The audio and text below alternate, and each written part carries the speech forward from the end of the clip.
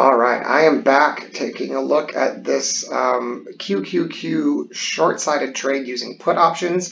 This is the Tastyworks platform where I do all my options analysis. Here you have the strike prices. Again, the flag is where the price is when I entered, which is just under 220. I can add info here and give you more information on it. So yeah, just under 220 is where this trade was put in place. You've got a range in the recent past from when the coronavirus pandemic started was about 137, and the lows of the end of March was I believe 165. So here, so this area is where we should expect price to be. Usually that's kind of how these big moves work. And so what we're looking at is how can I take advantage of a move down here, but also not lose too much if price comes back up here. So this here is my max loss on the setup. I've currently got it showing 5 contracts of the July 17 210 strike puts. So that is saying that I believe the price will be under 210 from the current 220 before the date of July 17, 2020, and that were I wrong on that date, if I were to hold them and the price was 2010.01 or higher, I would lose the cost of the contract because they would expire worthless, and that cost would be $4,000. So up here, you can take a look and see that with a theoretical theoretical situation where the day before expiration, if price dropped from 220, the current, to 200, and I would exit the put options, I would make $311. So all in all, giving me a liquidity of around 5,000. So all in all, it would basically break even, give or take, since I paid 4,000 for it and get 4,000 or so exiting. So again, this is what I was showing on the previous video, where even though you'd get that 8.5% drop by expiration, with this setup, I would not make very much money with that situation happening. I would be able to get out with the money I risked, but I would not make more. So that's important to understand. Now, let's take a look and see what happens if that same, let's say just to use round numbers, 10% drop happened on July 1st. On July 1st, we're looking at a $1,400 profit above the $4,000 investment were I to sell those puts on July 1st if QQQ dropped to $200 from 220. You can also see it like this. So again, the profit or loss theoretical, THEO, the orangish peach number, is the profit on the date I set here, whereas the P&L EXP is the profit or loss. In this case, it's green, so it's profit at date of expiration, which is July 17th. So again, in this case, at 200, I would make about $1,000, or if I held it and sold it on that day. But if the drop occurred early and I sold it on July 1st, I would make twice as much. So that just goes to show how options pay well when things happen more quickly. You will get paid more. It also takes away money faster the higher it goes. So for instance, if this 220 price bounced up to 224 or 225, you can see that on expiration, P&L EXP it is a red 4,000, meaning that my puts would be worthless on July 17th. That $4,000 would be gone. On June 1st, were I to wait, I'm sorry, July 1st, here, my theoretical sell date at that same price of, let's say, 230, 235 or whatever, they are still not worth very much up there. You can see that I lose $3,700. I'm not comfortable with that. So instead, I need to put a stop loss somewhere lower. So for instance, what I had come up with was June 5th, 1 month from today. Was it to drop to, let's see, I believe I said about 225. Again, that's rounding. So it's saying there's a 44% chance, 45% chance of that happening given previous volatility, and that my loss in that situation would not be as extreme as it would be were I to hold it till the end. Let's see. It's still more than I thought it would be, though. So that oh, I see why. It's July 5th, not June. June 5th.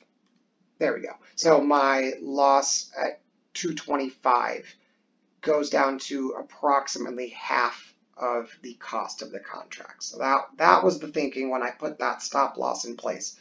I mentioned in the other video, it seems like it's very close, but it's far enough away that if price would break beyond that point in just a matter of weeks, I can be relatively confident that the retracement coming may not happen until later in the summer or perhaps just before the election. If this drop is going to happen soon, it should be occurring. It should not be any higher than it is now, certainly not 2% on June 5th or before. So if this occurred, let's say tomorrow, May 7th, we got some good news, it gaps up, something great happened. You can see that in this case, I actually get out of my puts if I held that stop loss. The P&L theoretical is a loss, but it's only a loss of 460, so just a little over like 11-12% loss, which for options is not bad at all. And you'll understand why that is when we start looking at the other side of what this would make were I right. But again, this is just to show that, if the QQQ price goes up very quickly, I can get out of this trade relatively unscathed. If it goes wrong within the next month, on June 5th, we'd be looking at a loss of about 50% of the contract, a little bit less than that, which I'm totally comfortable with. I would not want to be holding into July. Let's put July 1st back again. Were I holding and price even just stayed right where it was today at 220 or so, just to show you how this works, at 220, we're looking already at more than half of my the cost being gone. So if I hold beyond June 5th, price needs to stay down here. Otherwise, I'm going to have to release these just to manage risk. So even though the expiration date says July 17th, that does not mean that the intention is to hold these put options until then. However, if it drops quickly, I may hold some of the contracts. The reason is because, as you can see, if we change this from a high number to something below the strike, and again, the strike price is 210 here. So if now I bring this down to the strike price, and start messing with this date, let's say that 1 month from today, the strike price gives me a profit of 900. Is that right? $900 basically. Again, at expiration, it would be a total loss because it would be at or above my strike price. But were I to sell the options early at my theoretical date of June 5th in 1 month, I would profit. I would take home an additional $914 just for taking this trade. And again, all I really have at risk is about 2 grand because of my stop loss. So you can do your profit to risk analysis there and decide whether or not that's worth it, considering if I thought that the likelihood that we drop to 210 is very good. 210 is not a very good, very big drop though. What I actually expect is something more like 200 within a month. So if that were to happen, we're looking at a profit of $3,600. Again, it's P&L of Theo, the peach number there. The peach, the number next to the peach P&L Theo. So that's almost doubling my money in a month. Again, not necessarily my money. It's my max loss, right? The amount invested and the max loss would be doubled in profit, nearly. Were we to drop, I believe I said it was about 10% in a month. So now, if it took an additional month to happen, if we go sideways, and it wasn't until July 5th that we suddenly had a drop, those 5 contracts would only be worth $1,700. But you can see that, 17. I would only profit 17, so it would actually be worth 5,793. Here is how much I would get when I liquidate. This would be my profit beyond the cost of the option. So I would get the $4,000 back plus the $1,100. Again, considering that I can only really lose $2,000 to $4,000, even if I went to sleep for a month and just let the trade go, that's not bad in my opinion. Now let's say that things went a little better and we got all the way better for me anyway. And we got all the way down to, let's do like I think we said like 185, let's say. I think I might have said 180, but let's just say 185. If 185 hit just the day before expiration, we are talking, again, we're looking at the peach P&L Theo. The green number means it's a profit. We're profiting 8,494. 8,500 if you held it till expiration. So with a max loss, again, if I put this trade in, I went on vacation and forgot all about it, the most I could lose was 4,000. Whereas were the market to drop from today, I mean, we'd have to see, let's see, what drop would that be? It would be from today, I think it's like 15, 16%. Just doing some quick math. So getting 15% drop, we'd be looking at an $8,500 profit above and beyond getting that $4,000 back. So it's a 12, if that was this was my entire account, if you want to think about it this way, if that was my entire account, my account would grow from 4,000 to 12,000. I don't personally recommend taking trades with my full account. That's not a great strategy. Eventually you'll go broke if you do that, but just for demonstration purposes of seeing how quickly these options can actually gain money, we're talking 2 months, and it's not just doubling, but tripling. So that's kind of neat. If it happened earlier, let's say it happened at the end of June, if you got down there, again, you're already looking at an $8,000. Let's see, did I do that right? 8,000, 7 or 8,000, let's say. Yeah, $7,000 or $8,000 gain. Whereas if I change it to June 5th,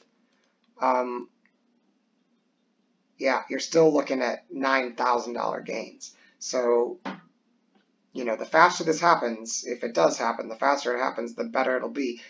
If this occurred, this is where, you can see the curve here. If this were to occur tomorrow, you can see that the difference is just 1,000. It's about 10,000 rather than 9,000. So there is a curve here, and at certain points they start to become exponential. But that's where choosing your strike really matters. You want to give yourself enough time, but you also want to get that multiplying effect when you're right on time. So if we somehow drop 15% overnight, that $4,000 would be worth $14,000. So it's almost a $10,000 gain. Whereas, like I said, if I put on the trade and did nothing and forgot all about it, it would at max cost me $4 grand. But with my stop loss, it actually only cost me $2.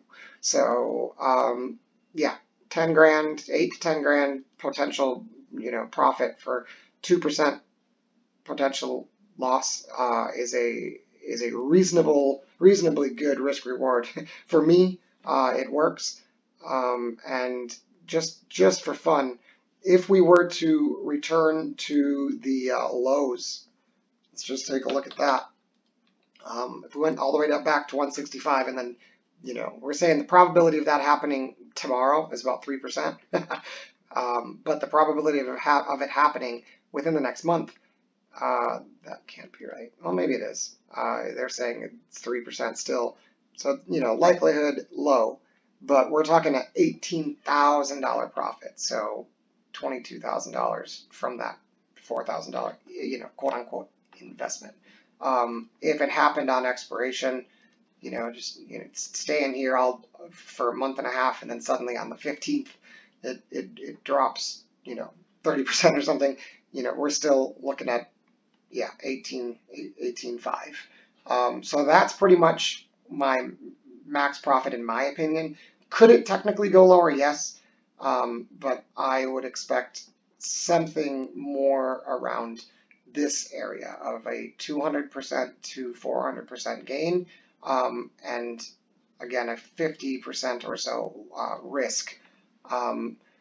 If you're curious, if you want to see how the strike price changes things, not the strike price, the expiration.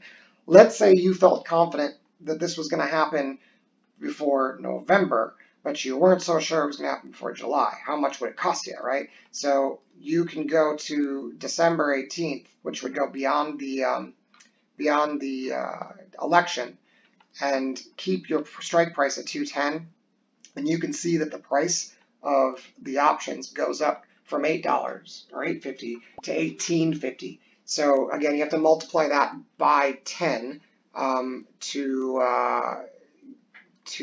figure out how much it would cost you. And then again, I had five contracts, so it comes out to more like 10 grand, I believe. But yeah, we'd be talking way more money that I'm willing to risk. But a possible profit of way up there depending on when it happens. If it doesn't, let's say you were betting now that you know it's going to fall before November 30th, but you're not sure when, and you think it's going to fall to the March lows, you would be risking $9,000 to $10,000, and your chances of making, if you were right, you would then profit about 12,000. So it's, as you buy more time, this becomes much tighter. You really have to be right. See, the problem is that if you waited that long and it turned out that you were wrong and it suddenly went up to 225, you would lose your entire max loss. Here it is. You'd lose 9,200. So, but you can buy time, but again, if you look one more time at the difference in what you're paid, in my opinion, it's just not worth it, because at 165 here, you're looking at theoretically 13 grand profit, but with less time, whoops, too many. Assuming, again, it would be, if it doesn't happen before your time, you won't make anything. But if you're right, and you think it's going to happen in a month, you actually get paid more if it happened before June 5th, you get paid quite a bit more with this contract that I'm purchasing for less money. Oh, I see what happened. The price went up overnight, so it now costs more than what I purchased it for. That's why the prices have gone up. So yeah, if you got in now overnight, you'd be looking at a $17,500 max gain to the lows of March with this July 17th contract, which again, compared to the December 18th contract, that gain was only 13,000. So it does make a difference, in my opinion. You have to be right about the direction, or at least know where to cover and manage risk appropriately. But you also have to be right when. it's going to happen when you're using options. So good luck again. I'll keep an eye on this and might do an update with the chart of how this is going in the near future.